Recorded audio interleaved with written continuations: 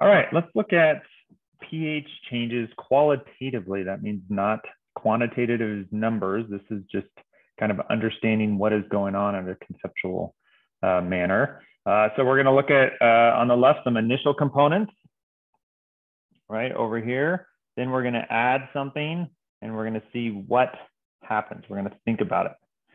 So let's go through these one at a time. That's what you're going to do in this objective. And so our initial components in A is purely water. Now, if it's just water, it's going to be neutral.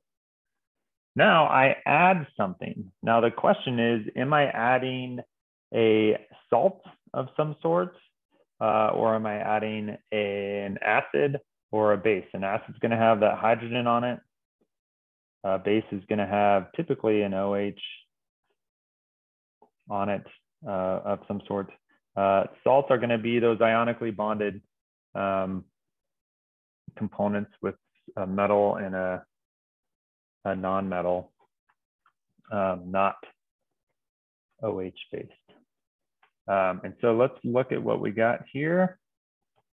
Okay, so we are adding a salt.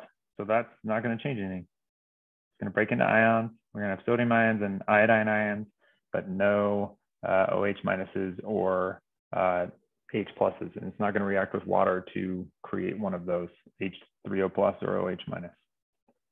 Okay, so next we got, again, a neutral water, but now we are adding NaOH, right, which can break up into Na and OH minus. So that is going to make the P, and remember, pH, we got 14, we got 0, we got 7, neutral. Basic up here, acidic down here. So pH will go up if it becomes more basic. We got OH minuses up here, and we got H3O pluses down here. So pH is going to go higher. Okay, here we got water and a base. So this is going to start basic, so pH high, and then we're adding an acid, nitric acid here. This hydrogen can react with water to form our H3O plus.